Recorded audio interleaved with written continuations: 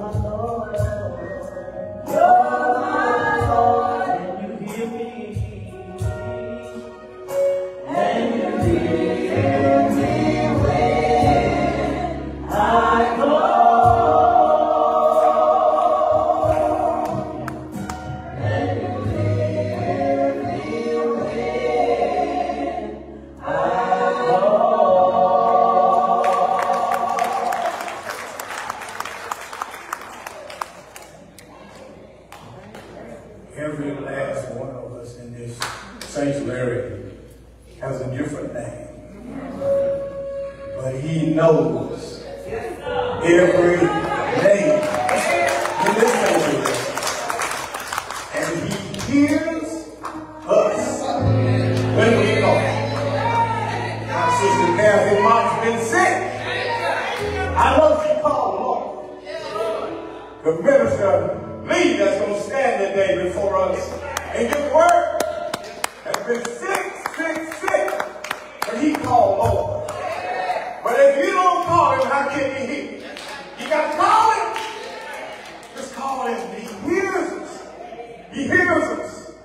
Just say, Lord, have mercy. Mercy suits our case. Glory to God. Father God in heaven, we come this morning in the name of our Lord and Savior, Jesus the Christ, thanking you that we have you to call on anytime, all the time. And the best part about it, you heareth us when we call. And you have the ability to fix what we're requesting. But we have to act according to your will. And believe that we receive when we ask. And not walk around hoping and thinking, but believe that we received it when we ask. Truly, we thank you for blessing Minister Lee to stand this morning and proclaim your word. You know how sick he's been. His wife knows how sick he's been. He knows how sick he's been. But God, the one that is able to do exceedingly, abundantly, above all we ask of him, according to the power that worketh within us.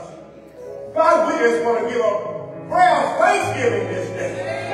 Thank you for the early wake up call. Thank you for keeping us safe through the night. Thank you for keeping us all week long. Thank you that some drunk driver didn't cause us to be killed. Thank you that some crazy maniac didn't take a gun and come where we were and murder us, God. Thank you that our families are still intact. God, we even thank you that we still have family members that's unsaved, but we thank you that we're still able to save all on you, and you are able to save to the utmost. We just say thank you.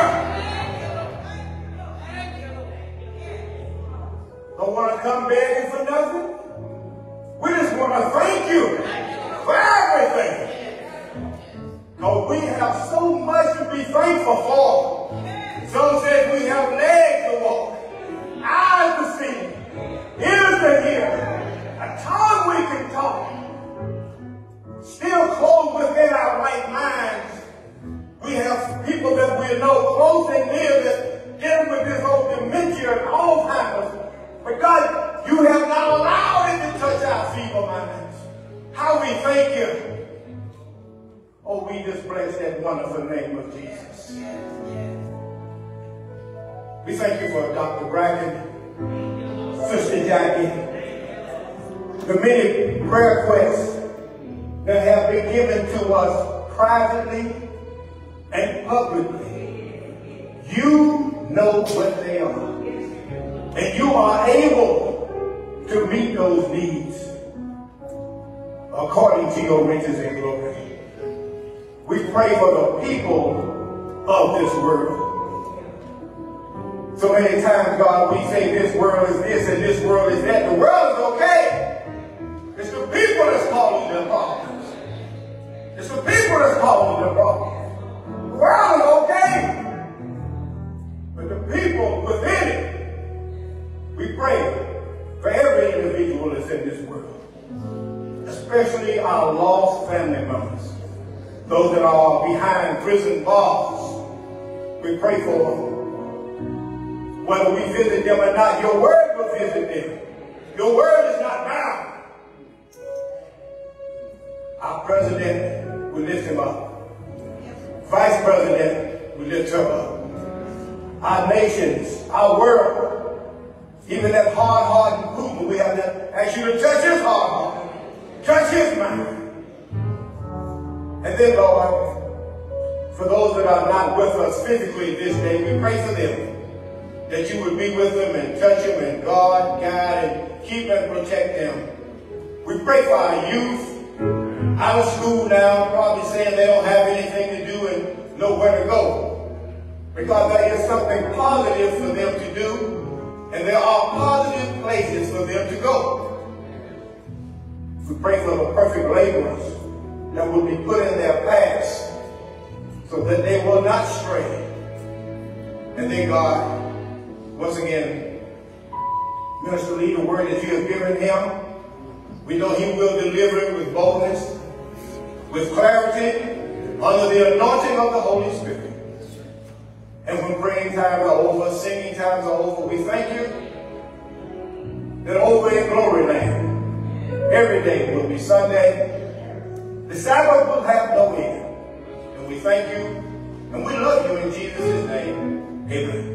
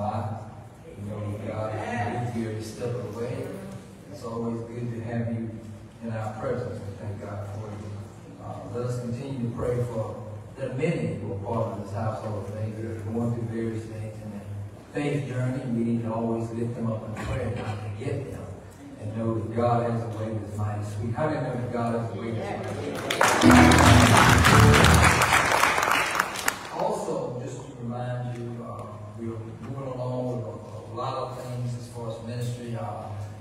Deacon Jones is teaching our Sunday school lessons on Tuesday. At 12 o'clock hour, at the noon hour. So please tune in on last week. I want to apologize. I have a new device, so I don't think my Bible study went out it was there. It didn't go out over the usual channels that it's supposed to go out on. So those of you that called me and heard it, you're going to hear it again probably this week. So it'll never be the same. When I do something kind of back to back, it's never really the same. Same material, same context, but so bear with me. And I appreciate your prayers and your patience as we move forward in that endeavor. Amen. Our scripture reading is Genesis 31. Right.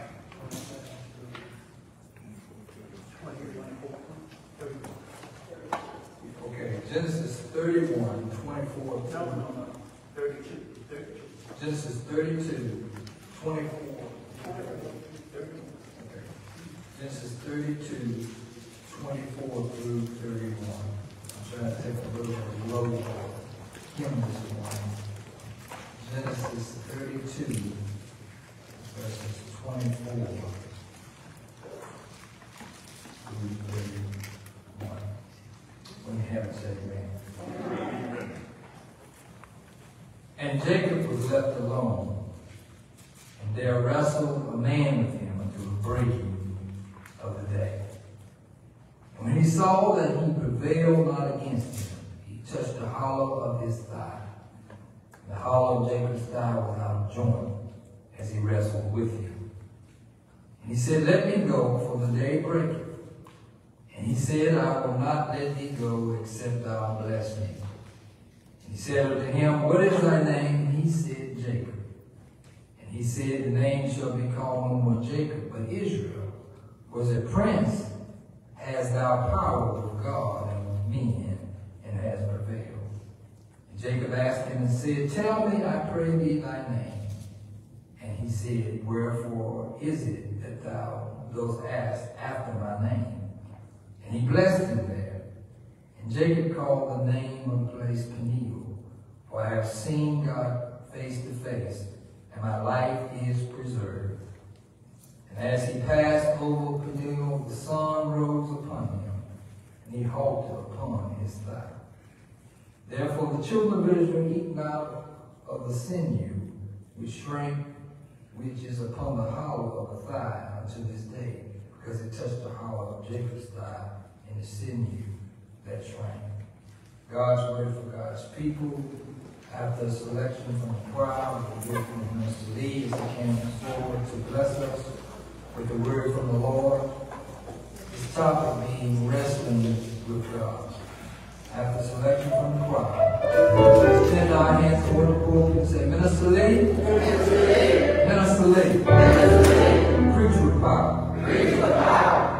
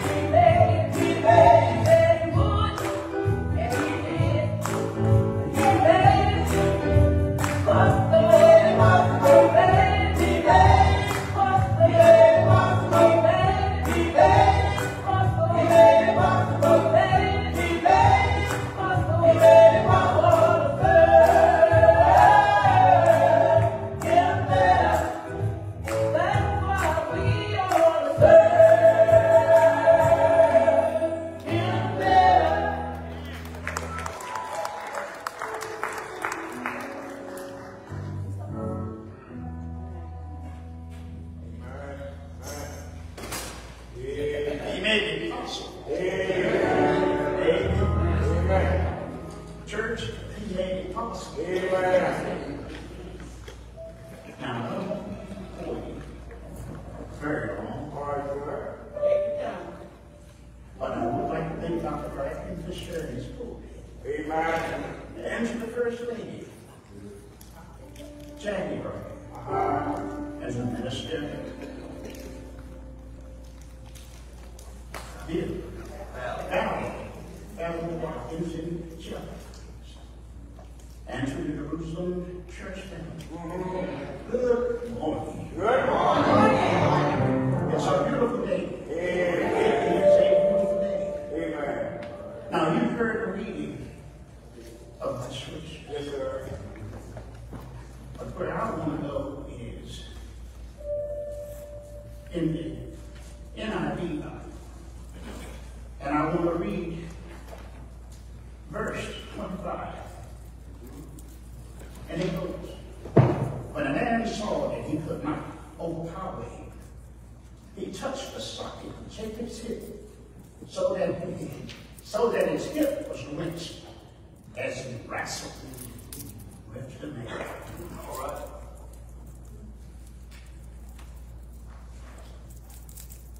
As he wrestled with the man.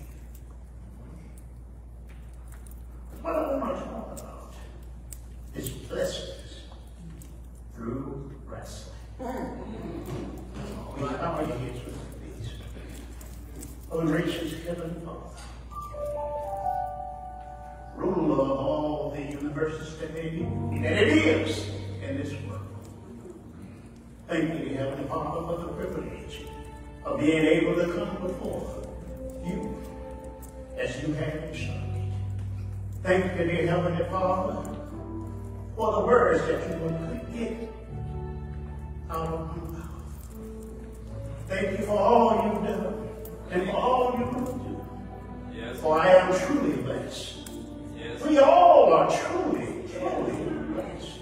Thank you, dear Heavenly Father. Thank you. For it is in Jesus Christ's name that I pray. And I say, amen. Here, Jacob is on his way home to Canaan with a small group and his tribe, his wife, children, on a 20-year sojourn in Panama. He is scared to death because of his estranged brother, Esau. All right. Esau is coming to meet him with 400 men. All right. With 400 men. This is no welcome party. It's an army. So after splitting up his household into two camps, he tries to avoid complete destruction. Jacob suffers with insomnia. Jacob spends the night alone in needed prayer. That's right. I compare myself to Jacob. Amen. You see, when I was called to the ministry, I thought all I had to do was go to school. In 8 years, I had all my degrees. Yes, I had all my degrees. And I thought it was easy. You see, I have performed on many stages. But church, let me tell you, this is different. This is different. I lost everything. I failed God to do His will.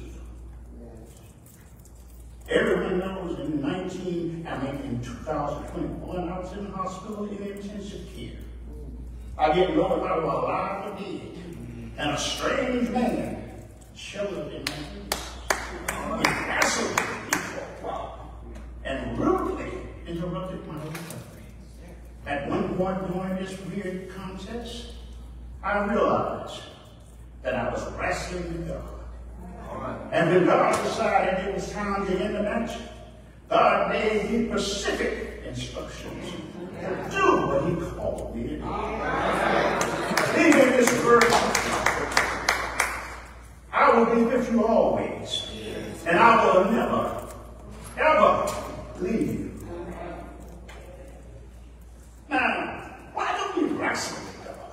We wrestle with God and trying to figure out just what he's called us to do. That's right.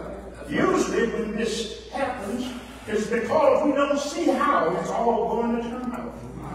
Even if we're willing to do what God has called us to, we struggle. We still struggle with the logistics of actually accomplishing it. Now, I can't speak like other preachers. Come on, preacher. You're all right. And I can't sing like a Teddy Pendergrass. But you know, I don't think that's right.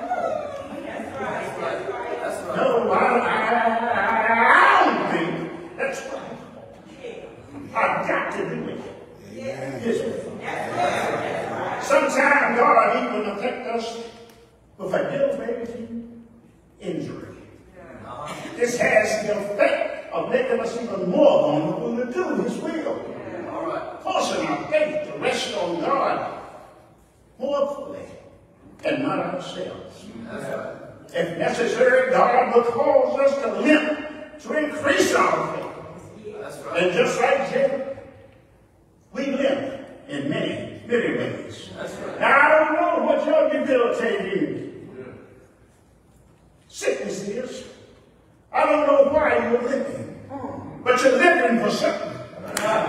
You're limping in ways that puzzles other people. All right. But you know. You don't have to tell me. You know why you're limping. It may be a problem in your home. It may be a problem at your schools. Or it may be a problem on your work. But you're going to limp. And when God gets through with you, he'll give you the answer. He'll tell you, I will be with you. Always. Yes, yes. To wrestle with God is a metaphor to struggle with following him. An example of someone who was wrestling with God, they want to do things his way. But God has obviously shown us his will. That's right. And it seems like the person is wrestling with themselves. And God. But God has a plan. Right. Yeah. You see, Jacob then limped toward his 10th reunion to Esau. Yeah. With a weakening body and a strengthening faith. All right. Having wrestled with God, Jacob knows his prayers with God, and Esau will be innocent. Wow, that's right. Take note of what God did when he wrestled Jacob. Jacob began the night dreading Esau's arrival. He was full of fear and desperation. But he ended the night of struggle with God's blessings and renewed faith. That's right. All of our struggles, yes, all of our struggles in faith leads to strengthening in our faith. All right. And isn't it interesting that God did not simply speak to me in a dream as he had at other times? All right. And he reiterated his promise. God spoke comforting words. This time God addressed my fears by requiring me to wrestle all night. And it's not enough to have book knowledge. No. You can go to any school. But it's not enough to have book knowledge. You need the Holy Spirit. And you need to be anointed. Yeah, that's right. With God's blessings. Yes. You've got to do it God's way. Yes. And I realize just how it is. It's sometimes when you want God's comfort, he sends it unexpected and unwanted packages. That's right. The results of wrestling with God changed Jacob's identity. He was no longer to be known as the one who wrestled, who received his blessings by deception. This man who received God's blessing by rebelling with God by faith. This struggle turned out to be a profound, gracious gift of assurance that God gave me. Not like the gift he gave, that Jesus gave Peter, by letting people affirm his love for Jesus as many times as he demanded. Jacob's request, however, pleased God. And God called us to wrestle with him. For whatever reason it may be, it will always, yes, it will always be for good. Yeah, all right. Now, we all struggle with daily problems. But wrestling with God is a good thing. Yeah. And we should consult God with all our problems. Yes, and just like Jacob and Peter, I am a living testimony. Yes, sir. Surely we can go. But Lord, He helped me live bold. You see, I am a living testimony.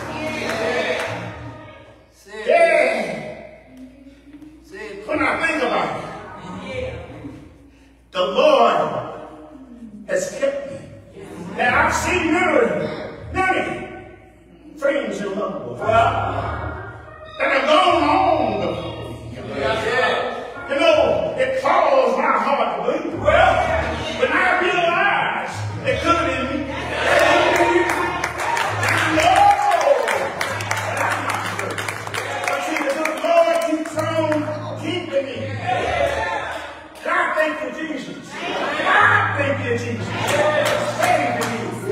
See, yes, I am. I am a living testimony. And I always a living testimony. You know, but I've seen miracles. That has been performed in my life. But look at me. Praise God. I have. I'm doing testimony. Now, I don't know about you, but I surely hope we all have a testimony. Because without it, we can't tell anybody how to move God is. It's a miracle. Every day is a miracle. If He allows you or me to walk this earth. Now, I bring my challenge over. I'm telling you who it is. I'm going to ask if you've got a testimony. You don't need to tell me, but you need to tell somebody about your testimony. Would you come for prayer? Come on. Come on for prayer.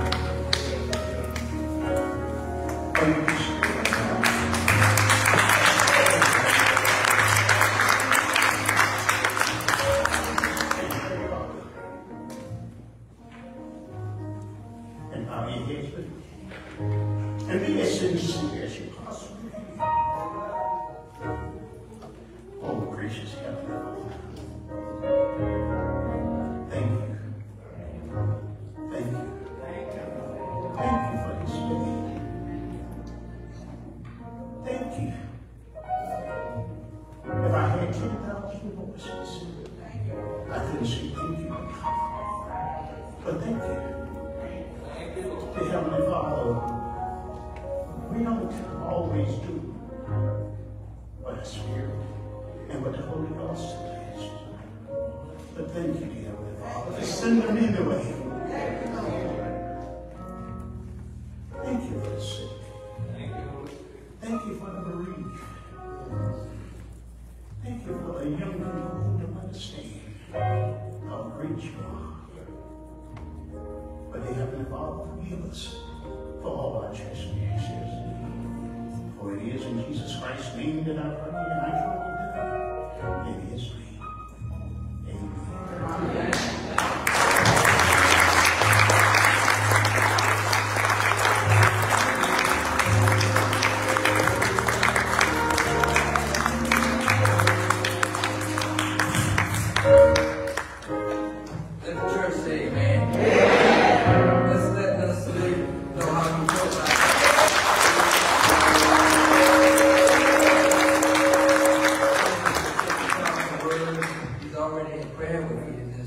here today, if you're here today and you've heard the word, you're led by the Spirit of God. If you're without church home, the doors of this church are open. You can come. Let our Christian experience again of baptism. If you're here today, and you're going to know Christ and the free pardon of sin, this is your time. Whatever you need, God's got it. He's got everything that you need. How many know He's got everything? Sometimes you just have to stay and wrestle with God. Because something about wrestling with God builds character, builds spiritual muscles that will help you fend off the enemy when the enemy comes against you. So don't be afraid of your wrestling. That's all part of the growing process. And we thank God for an opportunity. Amen. Certainly we're thankful that you come out today. And this time we're going to have our final benediction. Let the church say amen.